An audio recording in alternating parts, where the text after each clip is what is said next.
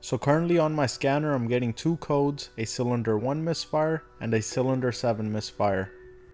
So as you guys saw earlier, I have a cylinder 1 and a cylinder 7 misfire. Cylinder 1 is right here. I've already troubleshooted the issue. It was the ignition coil, because before I was having a misfire on cylinder 2 and now I'm having it on 1. I'd swapped the coil pack. So that means my coil pack is bad. So what I'm going to be doing is showing you guys on how easily you can change a coil pack on your M113 engine. Let's get started.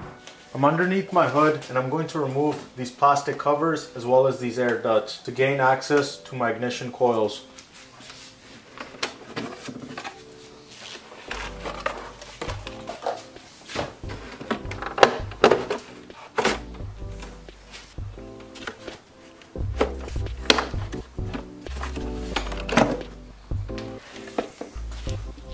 Here's my ignition coils. This is the M113 engine and there are 8 ignition coils.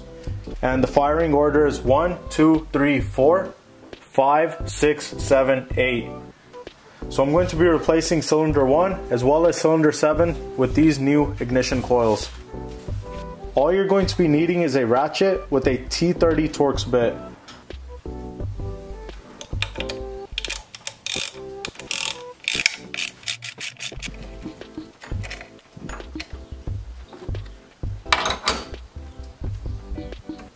Once it's free, it's going to pull out and then you're going to remove the wiring connector on top.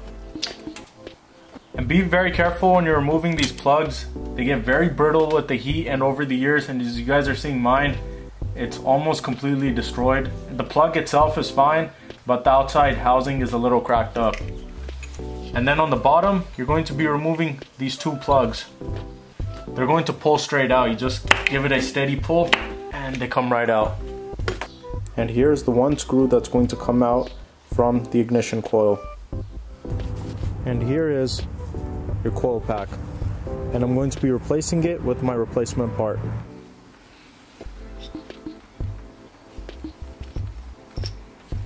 One's going to connect to the back, one to the front.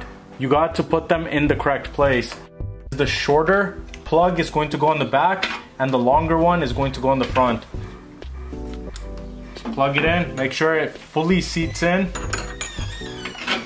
and do the same with this one, and then plug in the connector.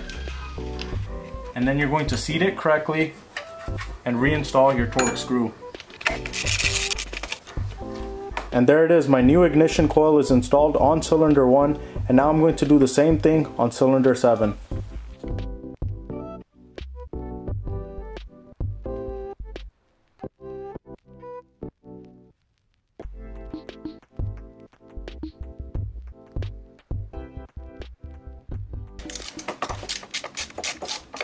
And now all that's left to do is reinstall the engine cover, the plastics, and the air ducts.